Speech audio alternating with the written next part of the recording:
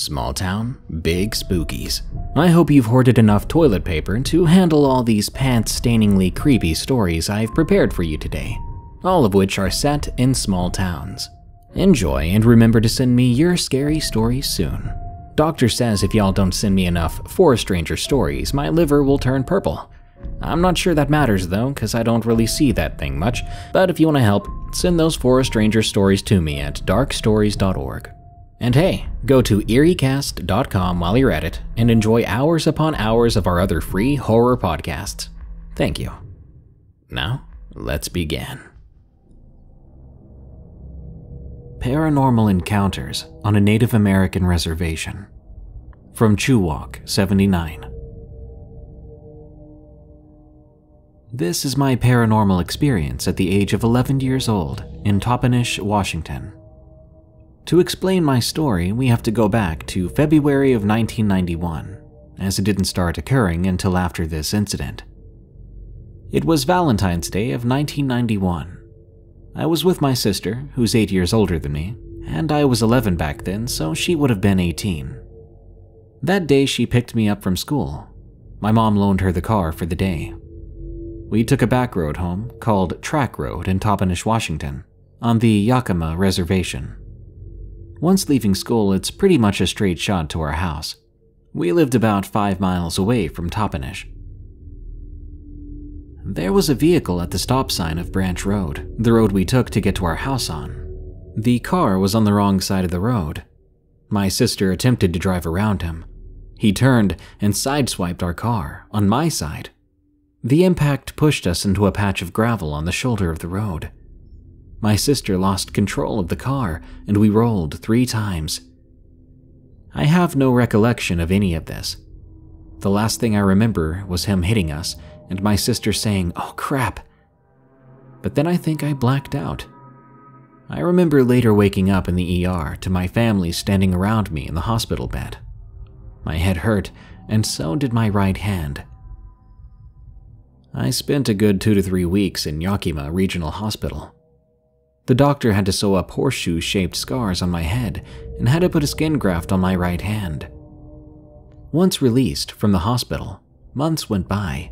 Follow-up appointments also followed. We got into the winter months of the year. I began having insomnia issues. In my bedroom, my single bed was next to the bedroom window. I had pink see-through drapes, and I always felt something was looking in my window 3 to 4 times a week. I wasn't sleeping well. The drapes broke. I was waiting for my mom to eventually get some new ones. One night, while lying in bed, my eyes were shut, but I was tossing and turning. I rolled over on my right side. My arms were still bandaged up. I still had to go through a series of reconstructive surgeries on my right hand. We found out the skin graft would not grow with my body. It was wrapped and splinted up, so I couldn't get comfy in bed. My eyes opened, and instantly out of habit, as I had no drapes on my window, I looked up. I wished I wouldn't have. I saw a brown-skinned man with dark, long hair, dark eyes that looked hollow. He appeared to have olden-day regalia on, no shirt, but war paint on his face, red and black strips across each cheek and on his forehead and chin. He seemed to have something draped across his shoulder. Maybe a bow or quiver, I'm not sure. The moon was out, and it had snowed, so it was as plain as day. His hand was touching the glass, but there was no fog surrounding it, the way a normal living person's hand would when touching cold glass during winter. He looked as if he was longing for something. He looked sad. But at the time, mostly, he just scared the crap out of me. I was 11 going on 12, and there was a strange man standing outside my bedroom window. We only have 1 level to the house. I gathered my courage to get up out of bed and tiptoe. I went to my mom and stepdad's room next door. The man watched me every single step I took. He looked like an old warrior from the old days before reservations were a thing. His eyes were so hollow but piercing at the same time, gazing at me. I whispered, "Mom?" She didn't wake up. A little louder, I said, "Mom?" "What?" she said. "There's a man standing outside my bedroom." Both she and my stepdad got up, shocked. My stepdad went outside and kept asking if someone was out there. Once he got to the outside window of my bedroom, he looked down, and there he found 2 distinct footprints right outside my window. With snow on the ground, obviously tracks would be left, but there were no tracks leading to or away from those 2 prints. This guy kept visiting me anytime I slept in my room. For a while, I had to sleep in my sister's room with her because of this. But for the duration of while that window had no drapes to cover it, if I ever got brave and tried to sleep in there again, every time I'd be sleeping and I'd wake up with that feeling I was being watched. Beyond watching me, he never did anything to me. But the final straw was when one night I woke up, I had that feeling, and I was expecting to see him again outside my room. I opened my eyes, and to my horror, he was standing right next to me in my bed, looking down. I yelled for my mom. She and my stepdad came running into my bedroom. 4 years of reconstructive surgery, my hand being bandaged and splinted up, I couldn't get out of the bed fast enough. It was like his gaze with those hollow eyes made me paralyzed. My mom and stepdad looked through my room because when they ran in there and turned the light on, as soon as the light was on, he was gone. The moment that light came on, I could even move again. I ran from my room crying, terrified. I would no longer set foot in that room. I slept with my sister, and she was okay with that. By the way, if you're wondering about my sister's health after the accident, she walked away with just bumps and bruises. At the time of the accident, the guy who hit us got out of his car to look at us. In shock, he got back in his car and drove away. Back then, my biological dad gathered up his friends and looked for his car. We'd given a description of it. Both my mom and dad split up nights and stayed with me while in the hospital. Anyway, time went on, we got some new blinds for my bedroom window, and after that night, the man never returned. My dad never could find the guy who hit us that fateful day in February. Years went by, and it was like I'd forgotten about it. 4 years of surgeries done to my hand, and I have a visible scar. We believe when the car rolled, the broken glass and my side of the car was smashed in. That's how I got these worse injuries. One day when I was about 15, I was talking to my mom about the Indian guy outside my bedroom window. She took a long sigh, shaking her head as if to say, "It's time to tell you." After that night he appeared in my bedroom, she found a local medicine woman, and while I was in school, she had the woman do a cleansing on our house. She left my mom with some jugs of blessed rosewater, some bundles of sage, telling her to make an offering to the man who keeps coming around. It didn't have to be something extravagant. I believe my mom left some food, some form of talisman outside, which were taken by someone. She doesn't know who or what took it. The legend or folklore on my reservation, we believed he was a stick Indian, a cursed native spirit who wanders along waterways. We do have a ditch that runs behind our house. The medicine woman told my mom that the car accident and injury I sustained made me more open now, that it would attract some things like him. She believed he wanted me. She didn't know what for, other than the fact I was alive and he wasn't. We never speak of stick Indians, as to speak of them is to attract them. My mother did as the woman told her, and I never saw him again. The medicine woman, I feel, is right. I felt more aware of things after that car accident. Things that made me a cautious child from 11 years of age and on. That man never appeared again, and I'm glad. I'm 43 now. When my gut says to burn sage, I do it. I've been a cleanser now ever since I discovered medicine ways, Wicca, and Taoism. I'm not a religious person, but I believe earth and nature are both beautiful, breathtaking, but they also harbor things we as humans do not understand. I don't deal in anything dark, but I have studied dark arts and magic just to know it, and I know when I come across someone or something that's not good. This story was hard to share. It's been over 30 years. I've sort of stored it in the back of my mind in the "we will deal with this later" folder. Thank you for letting me share this, even if he never did anything to me. Those eyes still haunt me to this day. When I see any kind of footage of possessions or paranormal things happening to people, I often see their eyes get that 1,000-yard gaze. They dilate, like they're dark and hollow. And every time I see that man, and I get a shiver down my spine.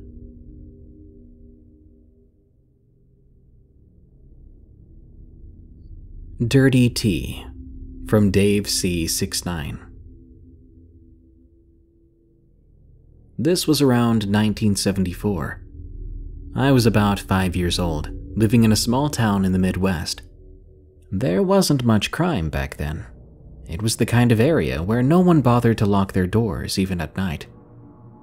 I had recently begun kindergarten. My parents were divorced, and I lived alone with my mom. My mom worked full-time as a secretary, so after school I would have to go to daycare. The daycare was run out of a residential house about 6 blocks from my school. I only had to cross one street to walk from the school to the daycare, and there was an adult crossing guard on that street every day to help kids cross the street. After crossing said street, I would turn left to walk the sidewalk for a block or two, then turn right on the street where the daycare was located. One day after school, I crossed that street, like I always do, and I headed left as usual. As I approached the corner where I needed to turn right, a tall teenage boy came running out of the house on the corner. He stopped right in front of me, blocking the sidewalk. He didn't say anything. He just looked down at me with a creepy smile on his face. I tried to walk around him, but he moved to block my way.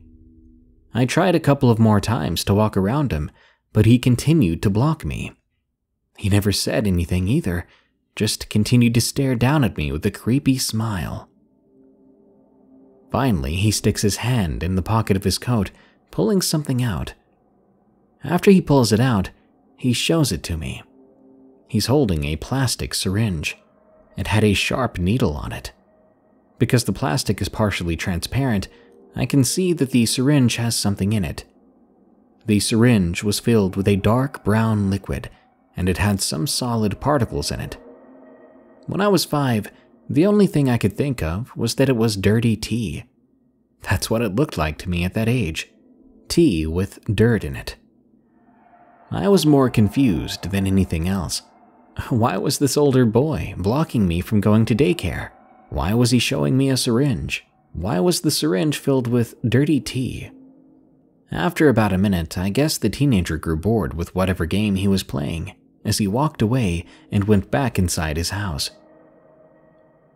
When I got to the daycare, I told the owner/manager of the daycare what happened. Or at least, I tried to. My understanding of what happened was rather limited back then. But I do know that she left the house for a while. Other adults were there. I don't know what she did after that. Hindsight being what it is, I think it's most likely that that boy was an addict, and his drug-addled mind thought it might be a good idea to shoot up a little boy. I guess I'm lucky he changed his mind. The Sunflower Field, from Red Rum 8521. All of this began when I was around 4 years old. It has occurred every few months since then. I live on the outskirts of a small town in Wisconsin. We had just moved into a new house, so being the child I was nervous. I've always been sensitive to the paranormal. I could tell when things were watching me. I would usually spend my time with my grandmother at night, as I'm scared of the dark. I was extremely paranoid that night, because new house, new things to be scared of. For reference, my grandmother's room was across from mine, and my brother's and parents' room were downstairs. When I was sent to bed that night, I reluctantly went. I could feel something watching me every time I was alone in the house. I crawled into bed, and I fell asleep in a few minutes, trying to ignore the shadows. I remember having a dream. It's rare for that to happen for me. It was completely silent, no birds, no crickets, chirping or wind, nothing, just silence. I stood in the middle of a sunflower field that I can only assume went on for miles and miles on each side of me. There was a woman, roughly 5'4" to 5'6", with long wavy brunette hair.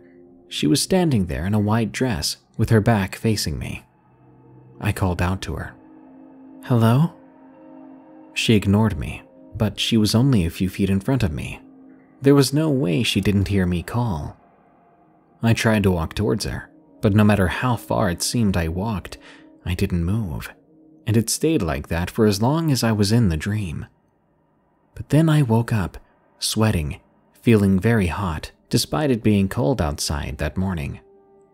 I talked to my grandma about it. The color in her face drained when she heard me describe that dream. She had had the exact same dream, and something had always happened after each time it occurred. Now, I know it sounds crazy, but it happened, and it still happens. However, my grandma has since then passed. The dreams still occur, though. I'm not really sure if it's trying to warn me about something, or if it's just reoccurring for no reason. But it continues to happen every few months, and it terrifies me each time it does. The last time I had this dream was around January 24th, 2022, and my dog died not too long after. I'm tempted to use a Ouija board to see if I can communicate with whatever is causing the dream, but I'm not really sure. What do you think? The White Ghost Lady. From Anonymous. This happened in a small town in Oklahoma called Spavinaw in October of 2018. Ever since this happened, I can never stop thinking about it. I go to sleep every night with fear I'll see this creature again, whatever it was. It was a bright, normal day. I was with my grandma and my sister. We were planning to go to Spavinaw Park for the day. When we got to the park, we had this signature spot we always sat at.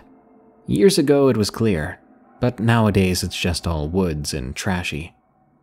The park is right next to the dam.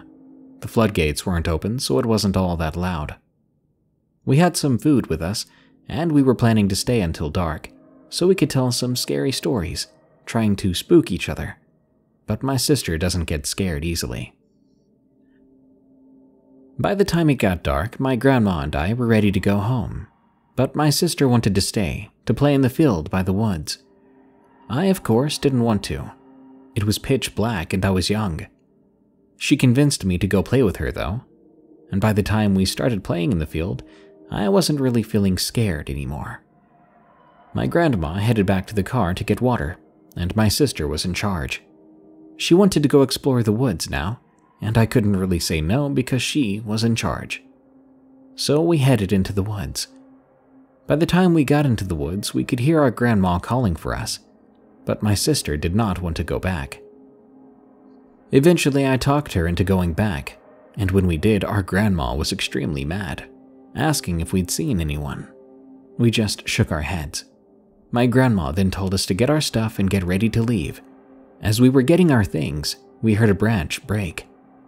I turned around, looking to see if anything was there, and sure enough, there was. My sister and I just stared at what looked to be an all-white figure. It was a lady in a white dress. She had pale skin and white hair. We stood there, the two of us, staring at this white lady. And I kid you not, she stared back at us.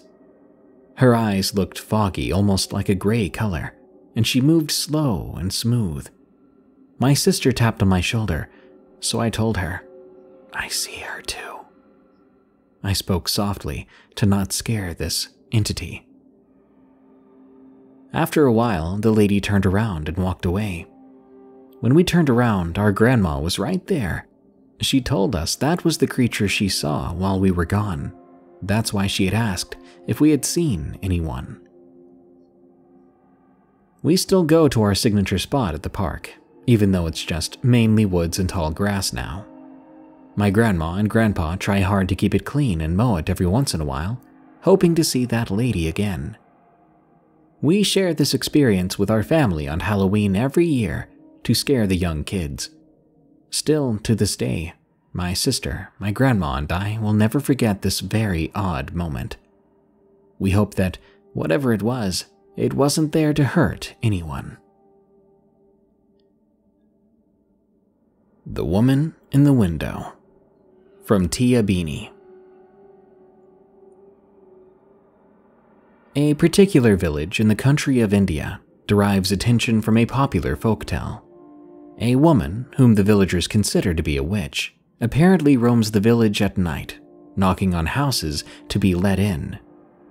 But once the door is open, unknowingly or even out of curiosity, it was said that she would devour any children of the house, leaving the adults in a frightened haze.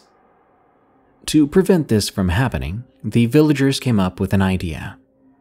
They all wrote the words "Come tomorrow" in thick paint on the doors, thus creating a timeless loop where the witch would read the message and leave to come back the next day, only to read the same thing and repeat. It's unclear where the legend started, but to this day every house in the village has a mandatory "Come tomorrow" sign. The village became famous for this legend, and the story was later adapted into a feature film. Well, onto my story. I grew up in a metropolitan city, pretty much a concrete jungle, and I had no experience with things of the paranormal variety. My family was also pretty spiritual, and Hindu hymns rung out throughout the day at the homestead. So, generally, there was a very positive vibe. The first time I even experienced a difference in the general vibe of the place was when I went to a small town, about 300 kilometers away from home, to work on my degree. Though this place was pretty modern, it wasn't nearly as metropolitan and harbored many small-town beliefs. It was also prone to communal violence and moral policing, so I mostly just kept to myself, never leaving the hostel once it was dark. I shared a room with 2 other students who came from small towns, believing extensively in paranormal phenomena. They would often tell me stories of the land and their collective hostel living experiences. According to their stories, before the hostel building was built, there used to be a huge ring well in the area, notorious for young lovers ending their own lives, forced to that end due to their religious affinities.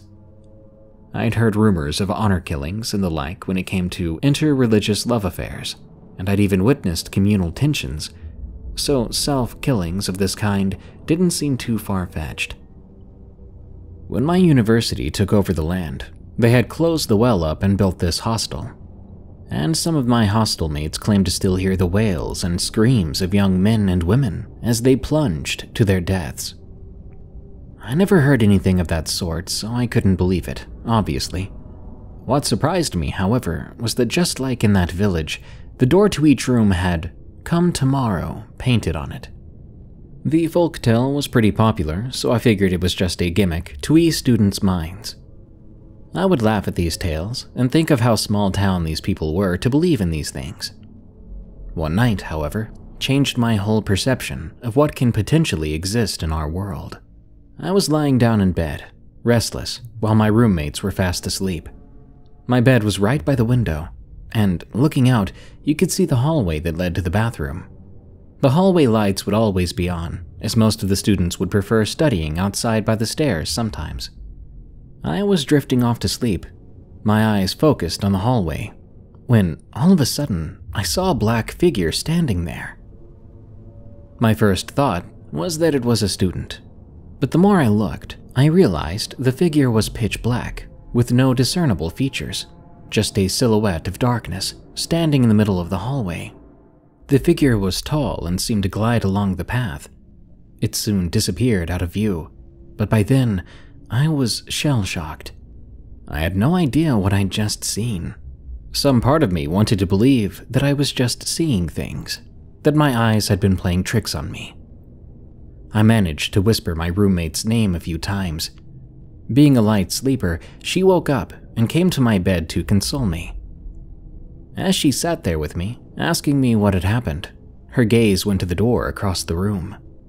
Since the hallway was lit up, a bit of light always seeped in the room every night. This time, there was a shadow there, as though someone was standing right outside the door. We were both freaked out, because if it was a friend of ours, they would have knocked and we would have answered. Besides, it was a Monday at around 2 a.m. when everyone would be sleeping. After what felt like an eternity, the shadow moved away and the lit-up doorway became clear again. My roommate and I stayed huddled close for a while before we eventually drifted off to sleep. When we told people the next day, some made fun of us, some believed us, but all of them swore they weren't up at that time trying to pull a prank on us. I mentioned this in passing to my hostel warden, who said the energy in this place wasn't quite right, owing to its dark history, and that come tomorrow the sign was intended as a precaution. I never saw the figure again, nor did I have any other paranormal occurrences. I left the hostel pretty soon after that, and moved in with a friend close to the more urban parts of town. But to this day, that night is clearly etched in my mind, and I shudder every time I think about it. Possible Hellhound Sighting from reddiewip. I'm not sure how to start this, as I've never shared this encounter with anyone before. This story is very real to me. I know what I saw. I was about 9 years old when it happened. I don't remember every minuscule detail, unfortunately. Back then, I was living in a very small town in Texas. I had a friend who lived out in the boondocks. I would spend many weekends with this friend. For this story, I'll call her Jay. Jay lived about 15 miles out of town and lived on a nice portion of property. We were out on her porch one night. It was pitch black out. Without the porch light on, we wouldn't have seen anything at all. At some point, I happened to turn towards the driveway to Jay's house, as I'd lost interest in whatever she was talking about at the moment. I saw a glint of red moving up and down, as if it was walking. I stared at it for a moment, trying to comprehend what I was seeing. My eyes focused on it after maybe 45 seconds of staring. It appeared to be limping. The way it was moving was just wrong. I guess limping is the closest comparison I could make. It was pretty big from what I can picture in my head, maybe the size of a Russian bear dog. I vaguely remember it turning to me, its eyes solid red. They glowed like red floodlights in the dark. Jay finally realized what I was doing and turned to look as well. Her eyes widened, and she ordered me to go back inside. I glanced at her as I stood up, turning back to this thing to get one more look. It was almost skittering towards us, although slowly. I then booked it into my friend's house, staying far away from the windows at whatever cost. I realize this encounter is short, but I want to know what this was. My best guess is a hellhound, but I'm not sure. I would love to know what you think, and thank you for listening. That brings us to the end of this episode of Darkness Prevails. More terrifying stories are on the way soon, so subscribe and smash that like button. By the way, did you know this show is available as a podcast called Unexplained Encounters? Just search for, follow, and rate Unexplained Encounters on Spotify, Apple Podcasts, or your favorite podcast app. This show is part of the EerieCast network. Go to EerieCast.com for more scary podcasts, such as Freaky Folklore, which explores your favorite monsters, myths, and mysteries, as well as Redwood Bureau, a fictional horror podcast about an agent on the run from an evil secret organization that captures supernatural creatures and entities. Well, thanks for tuning in. Stay safe out there and stay creepy, because this world is a strange one.